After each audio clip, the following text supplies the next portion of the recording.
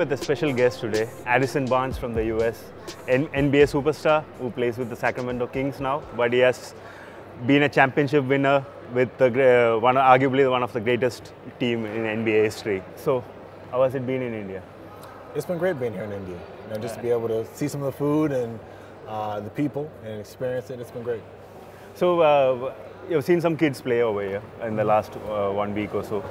And obviously your career has been, well followed or well documented from the time you used to play in school. From there on, college superstar, and then picked in the first round itself in the NBA draft, and then from then on the championship, and then with Dallas and now Sacramento Kings, right? So, what do you reckon at what level our kids are over here, Indian kids, as far as skill is concerned, as far as physicality is concerned? Because I saw the selection over here, and some of the kids are as tall as you, but what about the game?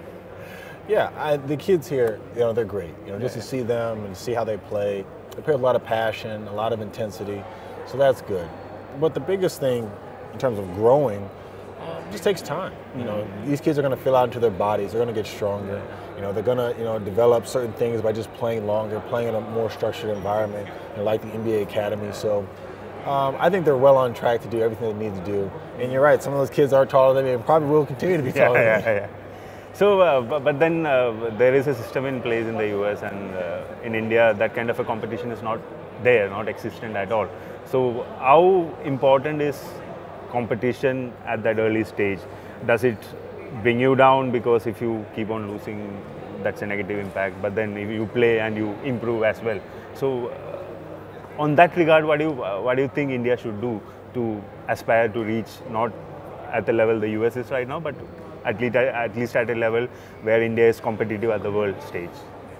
Focus on the fundamentals, building out those fundamentals and making sure that the kids understand the basic skills and mastering those.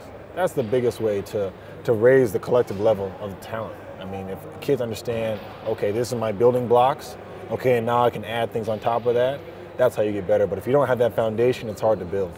So it's a question of basketball culture as well, in a way. And so that brings you to another high point of your career, which was to represent US in the Olympics and winning a gold medal. So how was your experience playing that basketball? Because it's the same game, but it's different as well compared to NBA. Just the opportunity to represent your country, it means so much, because you work all your life to get better and to try to play at the highest level, and then you have the opportunity to go and compete on the world's biggest stage once again. It's a surreal experience. And what about interacting with the other players? Because obviously you go in, the US team is a team full of superstars, and you go in, then all the other teams also look up to you.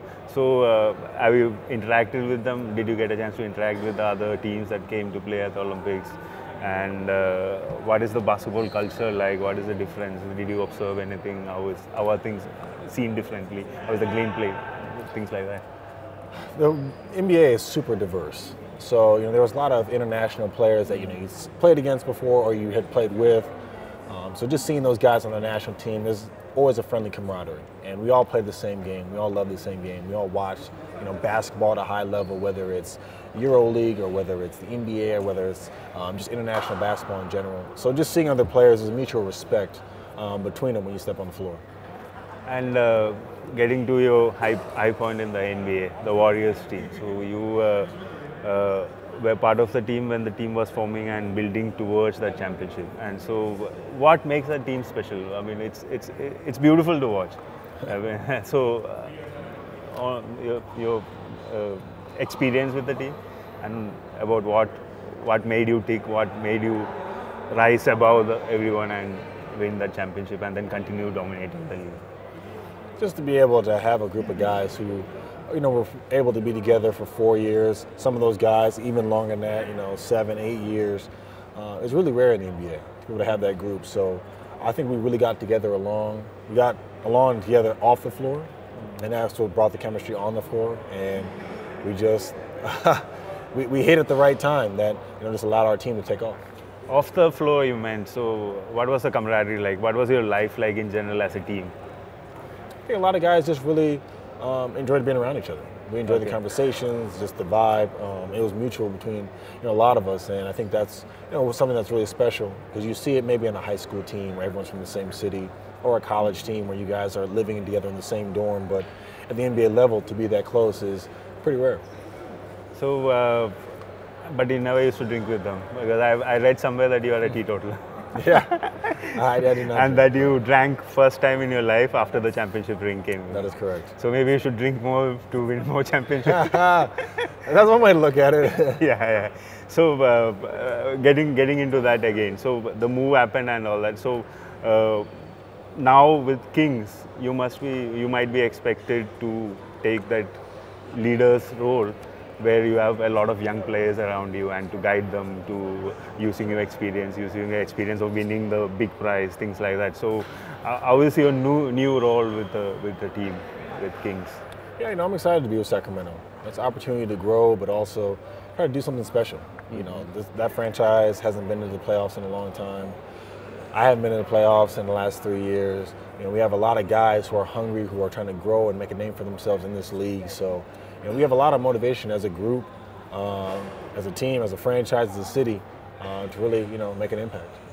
And what does it take for the team to actually make an impact in the playoffs? Now, when you look at the season is over, and next season the build-up will happen, things like that. So, where do you think the team is lacking? What are the plans? How do you reckon that boost in the performance will happen from there?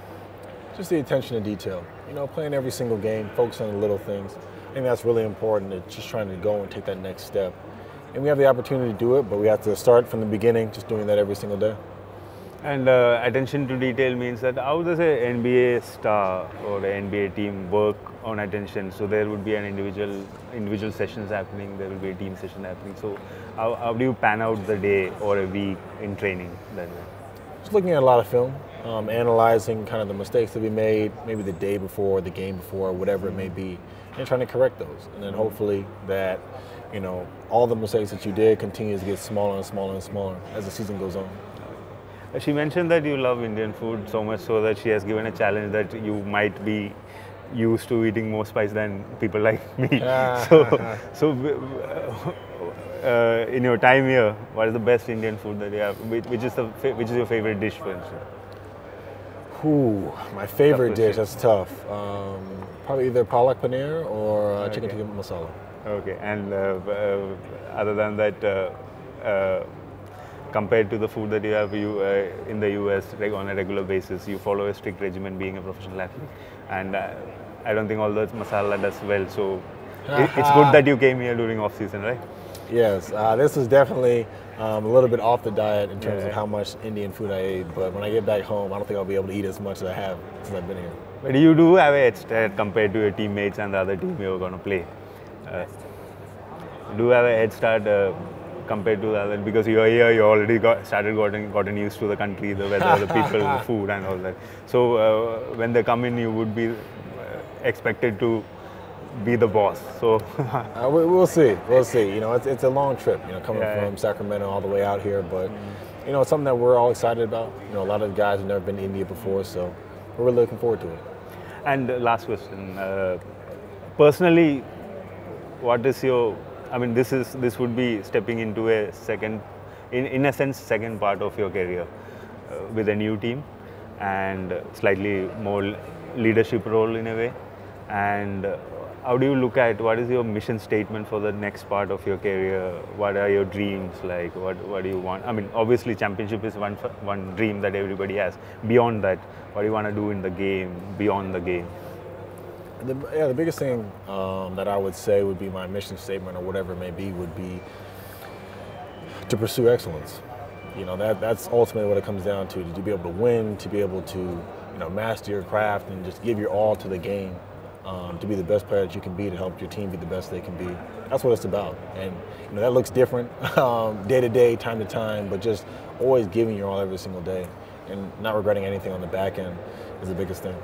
And beyond that, beyond your playing days and all that, how do you reckon you would be giving back to the game? Are you interested in that, or you're looking at a career which is completely different, away from the game? No, I mean, every step along the way, you always, give back.